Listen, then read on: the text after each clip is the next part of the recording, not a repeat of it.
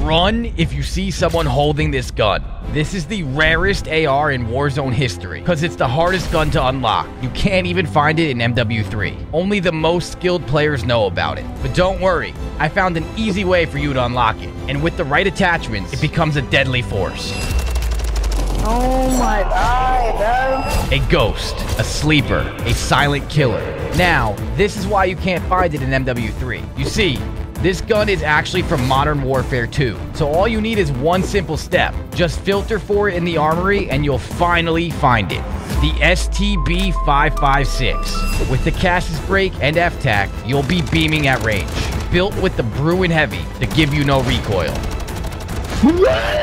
Paired with this mag, so you can take on full squads.